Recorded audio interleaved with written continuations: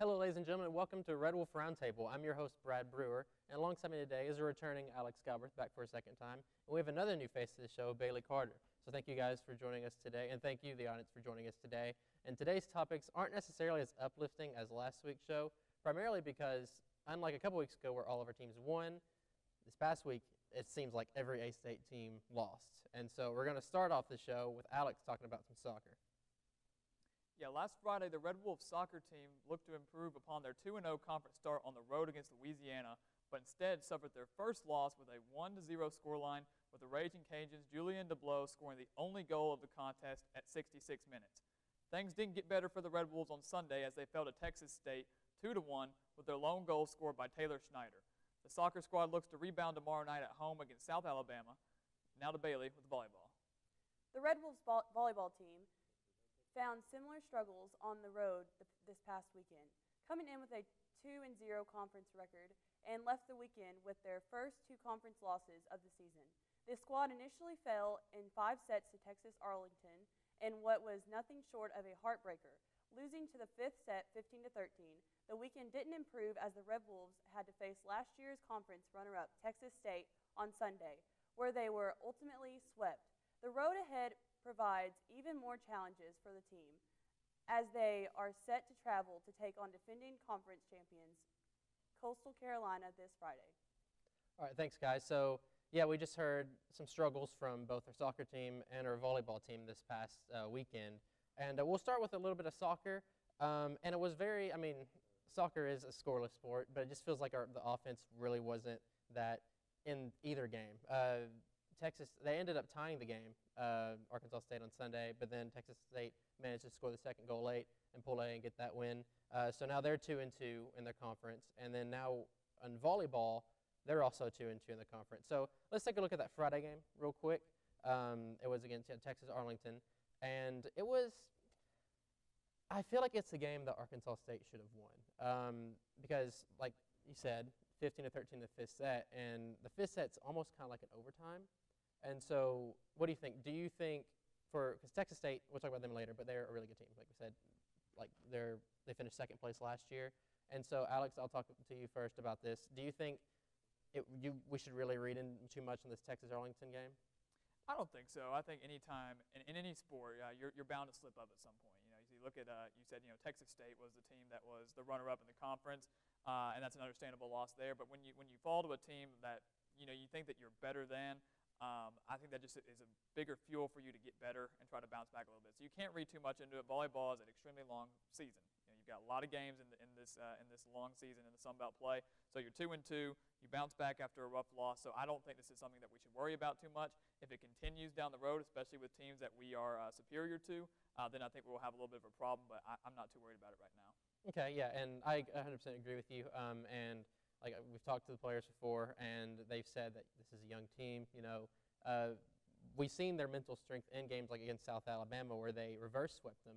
But then again, when you're on the road, everything's a little bit tougher, and so there's that. And yeah, they lost against Texas State. They got swept, which there were a couple of close sets in there. So there's a little bit of there's some positives to definitely take away from the weekend. But yeah, let's take a look towards this Friday where they're going to be playing Coastal Carolina, who were the champions. They won the Sun Belt tournament last week when it was held, or last year when it was held at First National Bank Arena. And so, Bailey, I'll ask you more of a question on psychology. So when you go into a game knowing that they're probably going to win, kind of with Texas State, how do you approach that? How would you approach that game in terms of mindset and kind of getting out of that? Because if you lose, how do you go on from that? Well, I think you just can't keep the past in mind when you go into a game like that. You kind of just have to have a new mindset, and just even if you know like you're probably not going to win, you still have to keep a mindset of this is your team and you're a Red Wolf player, and you have to keep that pride as you go into that game and other games to come. Okay, so let's take a look through the rest of the season for the volleyball team. It's unfortunate that they have to start their conference season, other than those first two games, with such tough opponents. Texas State, Coastal Carolina, back-to-back essentially. So that's going to be tough for them to overcome. But then they're going to be back home, I believe, next weekend, and they seem to really perform much better at home than on the road. So that's very invigorating to see. So maybe when Texas State comes to First National Bank, or maybe when Coastal Carolina comes, they may pull away with that game. And so taking a look at this, because last year Arkansas State finished third in the tournament. They finished right behind, or third, fourth. They finished behind Coastal Carolina and Texas State respectively. So we talked a little bit of where we think this team can end up last week. Neither of you guys were on the show last week, so I'm actually interested to hear your guys' opinions. Where do you think, Alex, first up, that this team can end up? Yeah, I think, like you said, last year was a very good year, and we talked, I think it was 2 weeks ago, we talked about some of the leaders on this volleyball team and how we had some strength in Carlisa May, obviously the star of this team, but there's also a lot of youth behind it. So I think I feel like we have a very good balance of seniority and youth on this team that can potentially give us a run into the Sun Belt tournament, and hopefully make the NCAA tournament. You know, right now, his volleyball team is 10-7, but like you mentioned, we're 5-0 at home. So you've got to take care of business at home. If you steal a couple on the road, this team certainly has the potential to be something extremely special, especially with a lot of these seniors playing their last year on the team. Yeah, and I agree, because this year I don't feel a championship in this team, which it's unfortunate to say, because, I mean, Carlisa May, I would love for her to go out with the championship, but there is a youth movement, but I don't personally think it's there yet. But yeah, I see a lot more. I think this is the best team we've had in a long time, probably since we won the championship a few years back. But it's just maybe next year or the year after. So what about you, Bailey? So what do you think? I think that we do have a really great team. I know some people would say it's not as great as last year's, but we just have to make a comeback. And even if we pick up a couple losses on the way, we can still get to victory and maybe make the championship and be better. Okay, yeah, it's going to be a tough road when we get to the tournament, but the tournament's still far away. There's still a lot to play for in this year. That's the thing. I mean, just getting over these couple of losses, like you can't. It's all a mental game. I think half the battle is your skill on the court, and then the other half of the battle is the mental side, and that's something they have to overcome. And I think they'll do a fairly good job at that. Well, that's what we're going to talk about for this first segment, but make sure you stick around, because in the next segment, we're going to talk about some A-State football. It's not my first time bartending, so. It's a sausage party in here. It's fine. I'm very familiar. Yeah, because you're a sexy girl, Sam. Last thing Yeah. is that the music, when Momo kicks it into high gear, is going to get a little bit loud in here. So your customers are going to have a hard time hearing you. So you may want to. What?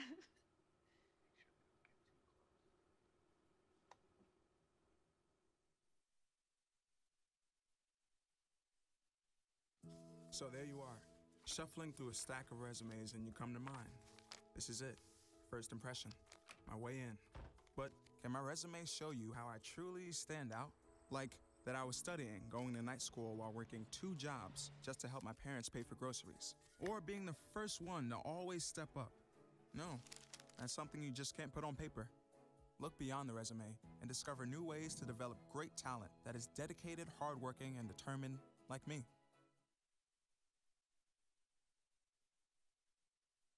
I'm Ferdinand. You look at me and think big. You think scary, but I'm a little misunderstood. Funny!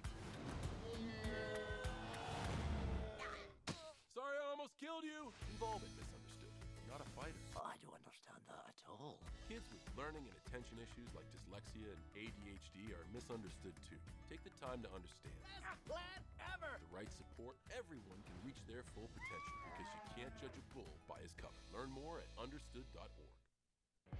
Hello, welcome back to Red Wolf Roundtable. We just got done talking about a rather unfortunate weekend for our soccer and volleyball squads, but now we're going to go to another team. Well, it was also an unfortunate weekend. We said this show wouldn't be as happy as last week, and the staple team, the football team, they lost in a game where I feel like, sure, they were on the road, but this is a game where people, we all expected them to go in Georgia Southern and beat them.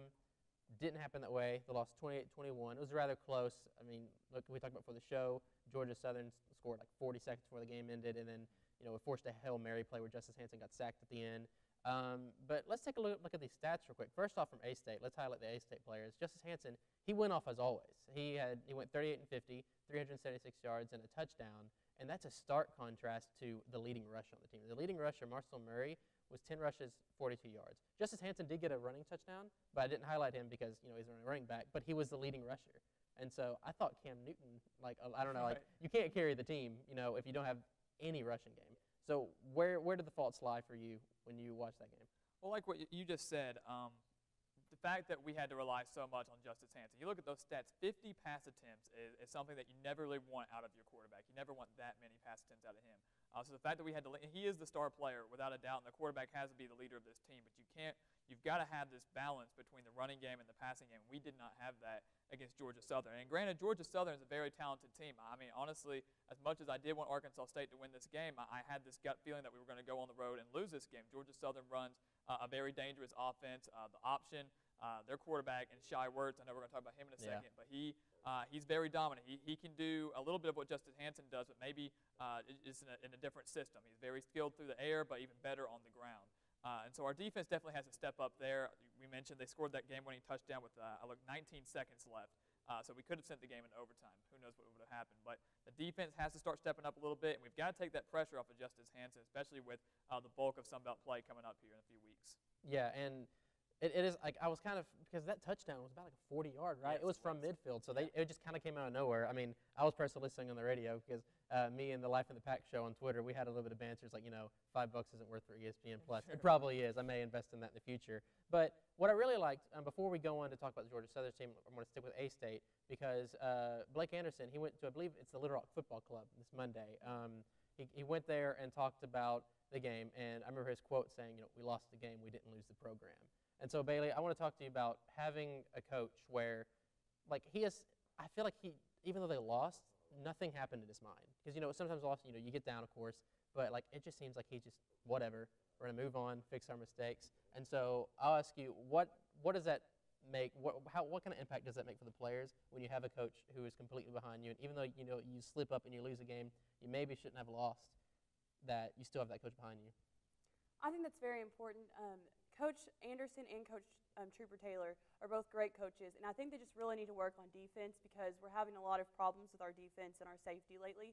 And I think that if we can just make a comeback from that, and all the players just know that their coach is behind them, and that is just a great feeling. Yeah, definitely. So even though they lost this game, I'm not really too worried about it. I think this is still a season where A-State can go on to win the conference championship. But let's give some props to Georgia Southern. And it frustrates me to read these stats, but at the same time, it frustrates me because it works. And if anything works, you got to do it. So Shy Wirtz, we were just talking about Georgia Southern's quarterback. He had 3 pass attempts. 3. Right.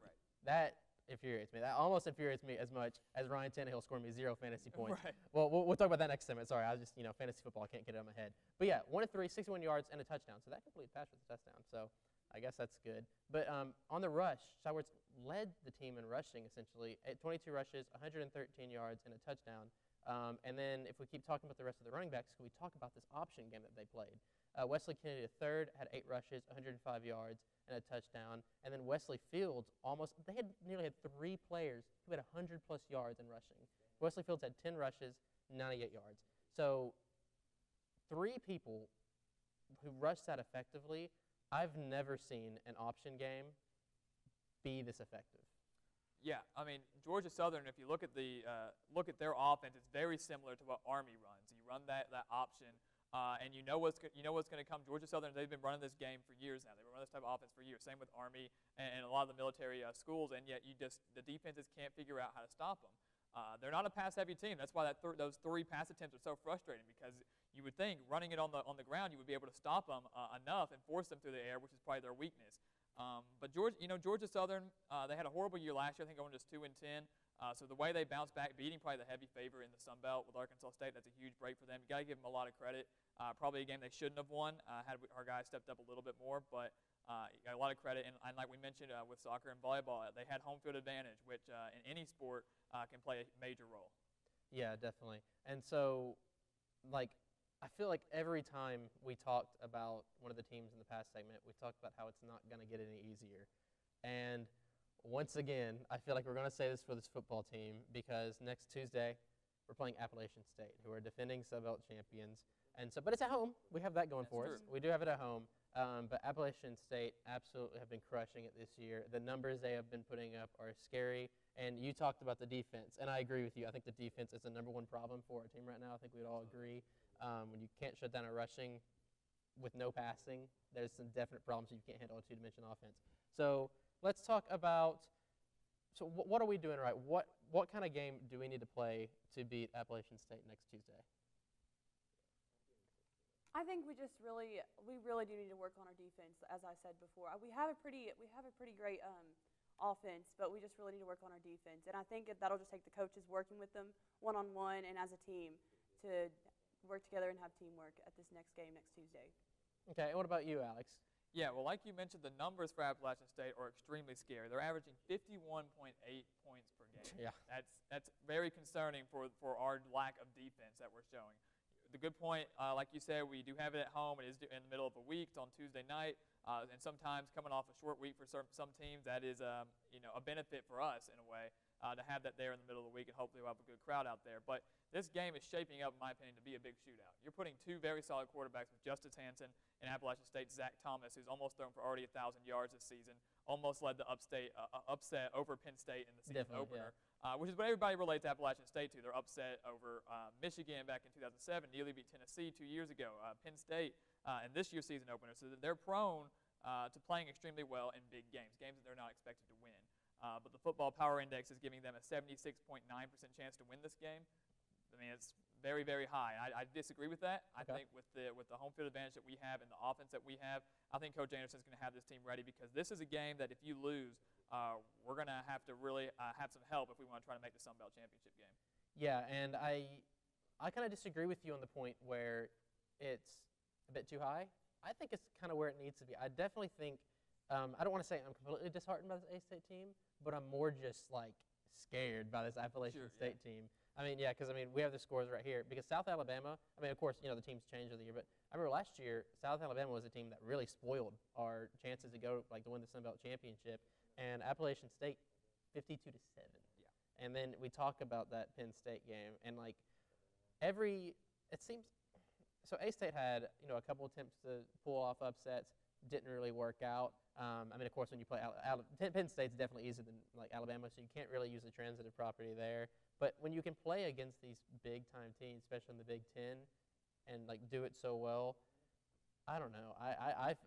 I'm pessimistic. I'm pessimistic. I think this App State team is too good, and I have them early as a lock to win the Sun Belt Championship.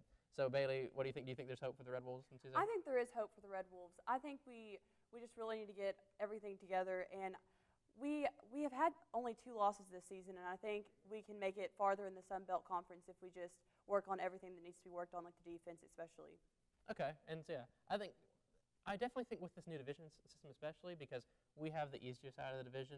App State is on our side of the division, so we may meet them in the Sun Belt Championship game, and we may lose the Sun Belt Championship game, but we may make it there. I sound really pessimistic right now. I'm usually the optimistic person. I'm the one who called Baker Mayfield in to lead the Browns to the ASU Championship game. So I don't know where this is coming from, but we're gonna open this up a little bit outside of A-State. We're gonna stick with just regular college football. I'm not gonna go off on the University of Arkansas this week. I'm not going to give them any more attention unless we talk about how they lost to Texas A&M. But Alex, give me a team that is really having you really have your eye on, because I always feel like every year I have a team that I just completely fall in love with. It's usually the Oklahoma Sooners. Okay. So sure, yeah. Yes, but okay, what about you?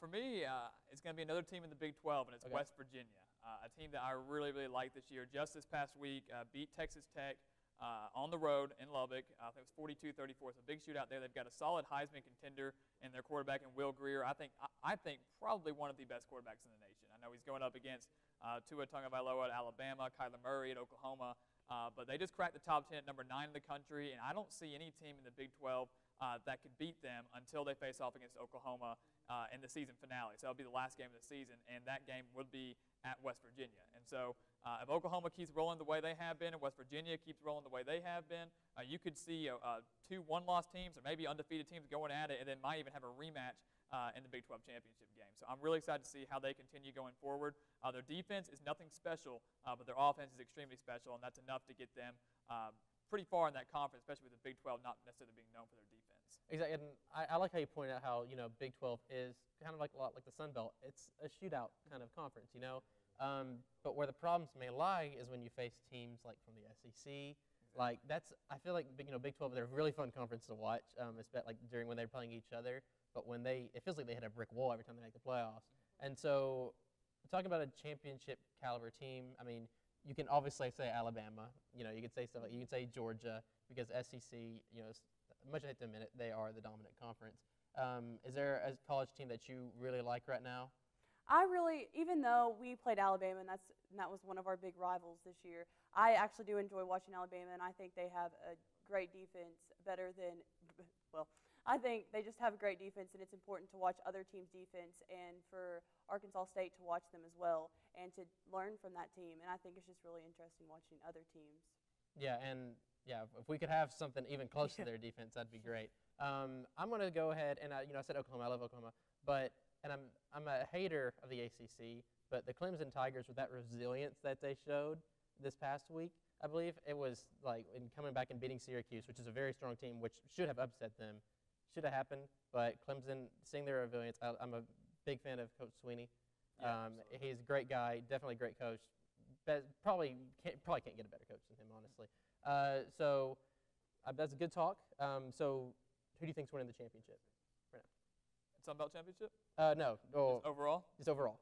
It's got to be Alabama. Alabama? Absolutely. Sam? I'd have to say Alabama, too. Yeah. Sadly, I'd have to say Alabama. Yeah. And, I mean, I hate talking about, or just leagues where there's an obvious champion, but I think it is Alabama. But, college football is always fun to watch. You never know what may happen, and it changes week by week. And so that's all the time we have for this segment. Join us next where we talk about professional sports around the nation. Hi, I'm Peter, and there's nothing I love more than sharing vegetables with my friends. Come on in, help yourself to anything. That's why we give our food the utmost respect it deserves. Did you know there are simple steps we can all take to help save food? You can cook it, store it, even share it. Just don't waste it. Because when it comes to food, better ate than never. To learn more, visit SaveTheFood.com. Is your family in need of more quality time together? Hello, I'm Dr. Spruce. Nature is best enjoyed together. So bring the whole family to discover all the bonding and stress-reducing benefits parks and forests have to offer. Visit discovertheforest.org and trade in phone time for family time. Birds, squirrels, chipmunks, grass, worms, bugs, trees, rocks, and other objects in nature cannot talk. If you'd like to have a conversation while visiting nature, you will need to bring humans along. We strongly recommend starting with your family. Maybe you can make retirement happen. After all, you made her college years happen. Opening that education savings account when she was little. Spearheading a campus tour. And another, and another, and another, and another. Bam! Deciphering financial aid. She was like, what? And now she's like, you aced planning for college. Now get the tips you need to get on track at aceyourretirement.org. Welcome back to the Red Wolf Roundtable as we go into our last segment where we talk about professional sports around the world. And it's exciting times for baseball fans because it's playoff time. And now, hot takes, we're not going to have as much time for hot takes as this time. And this week's hot take will be more about discussing last week's hot takes. There we go.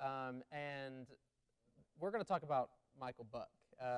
He put a, I feel like he and I, we put out brave hot takes last week. And, well, his is already gone in the wind because the St. Louis Cardinals, they did not make the playoffs. He put his faith to win the World Series and the team that was fighting for the second wild card didn't get it. But the two teams that did get that wild card played last night, and it was the Colorado Rockies who beat the Chicago Cubs 2-1. And so the Rockies are going on to play the Brewers, I believe, in the NLDS.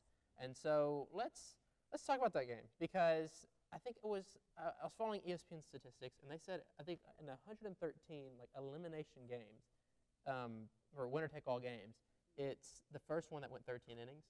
And so I'll go to you first, Bailey. When you're playing a game, or even just watching a game, it's like when it goes 13 innings, how do you keep your head on straight? For me personally, when I'm watching a game like that, I honestly lose focus, and I'm like, well, at this point, like the team that is taking the lead is obviously going to win. But it's just crazy to have that many innings and just trying to still keep your focus on the game. Yeah, and when the Rockies took the lead 2-1 in the top of the 13th, I was like, well, you know what? I feel like the Cubs can tie it and force it to 14th, maybe 15th.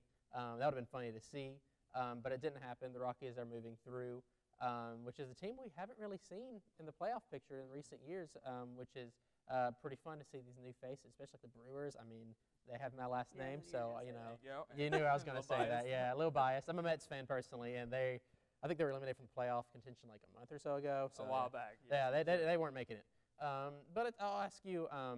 So Cardinals, Michael's hot take didn't make it. Maybe you have like a mini hot take. Like, who do you think in the MLB can win the championship?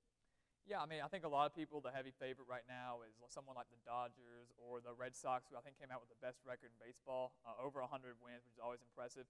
But a team that I really like this year is the Oakland Athletics. Okay. And they're facing off in the wild card game tonight against the Yankees. I think that game's going to be played in New York. But I think they have enough power to go on the road, beat the Yankees, and then I think they'd end up having to play the Red Sox there. And the Red Sox have a tendency to choke in the MLB postseason. They won the World Series a couple years ago, but they tend to choke in these big games and these big series. And the Athletics have just slowly been working their way up. I think in the AL West it was, or somewhere around there. And they've been a very quiet team. And there's not a team on that side of the bracket that I think they could lose to. I think they can beat every team there. Red Sox, Astros, Indians, any of those guys, I think they can take care of business. So that's kind of my hot take, that they have enough star power, enough great management to get to the World Series. All right, I definitely agree. I think that is a hot take. Every time you have a wild card team making it through, because just the best of one system, like I wish they'd make it best of three, just because that best of one is just so unreliable. You don't know you're going to get the best team through. But we're going to move on from MLB into a team that's not even really close to playoffs, but I talked about with the Browns last week, winning the AFC Championship game. Maybe it was a little bit too much on the Baker train, considering they lost this past week. Let's talk NFL. And we're going to talk specifically right now about two guys who, if you have them on your fantasy team, which you probably don't, especially for the second guy, that you would have scored a lot of points. So two guys, Jared Goff and Mitch Trubisky, the two quarterbacks, play for the LA Rams and the Chicago Bears respectively. And, did they go off. Goff, he had 465 yards and 5 touchdowns versus Minnesota, and Trubisky had 354 yards and 6 touchdowns versus Tampa Bay. And so I feel, the numbers for Trubisky do look a little bit better, especially with the extra touchdown. But I think most experts give Goff the player of the week, and I agree because Minnesota Vikings, they're a team where their defense are stout, and that game was a shootout. And so, okay, just what do you think? Did Goff impress you more than Trubisky? Yes, Trubisky definitely impressed me, and I think what they're doing over in Chicago right now is extremely impressive. You've got Mark Helfrich. They don't pay a lot of attention to him, but he's the new offensive coordinator for the Bears, former head coach at Oregon. At Oregon, he coached Marcus Mariota, who's doing well at the Titans. So what he's done to this Bears offense, transforming their offense and making Trubisky one of the better quarterbacks in that division, I think it's phenomenal. But Goff, like you mentioned, going up against a much better defense against the Vikings, that's just more impressive to me. Tampa Bay, they were doing okay, but they don't have the best defense compared to someone like the Vikings, who have been struggling as of late, 1-2-1 right now. So that's kind of disappointing for them, especially with adding Kirk Cousins in there, which he also had a game. It was a great quarterback battle between him and Goff, but Goff definitely deserves the edge over Trubisky when you're comparing those stats, just because of the level of competition he was going up against. Yeah, I agree. And I think the LA Rams are a team that, if you look for a dominant team in the NFL or like an early favorite to win, I believe they're leading betting odds. Like, they are the odds-on favorites to win the Super Bowl already this year, and it's far away. But I'll ask you, Bailey, out of the list of teams, both NFC and AFC, who are the teams that you would peg as the dominant teams and that you would expect to run through to the Super Bowl? Any idea? No? I like how you say that, because that confirms my point last week of how I don't think there's a dominant team. I mean, usually, you think the Patriots are going to, just take everything, but they've lost to Jacksonville, and they've lost games, and then they were at a 1-2 record. Now they're 2-2 because they just slaughtered the Dolphins. Yes. Thanks for the 0 points also, Ryan Tannehill. I appreciated that. But yeah, so I think it's really fun to watch, and I think your point adds more than you might think it did. Because I just feel like it's really hard to tell at this point. Yeah, true. I mean, we know, like, in Chicago might be, it's just there's so much talent at the top, and there's a lot of teams that can win it. That's all the time we have for this week's Red Wolf Roundtable. Thanks for joining the discussion. Follow us on Twitter at RWRTOfficial, and that's all we have. Join us next week.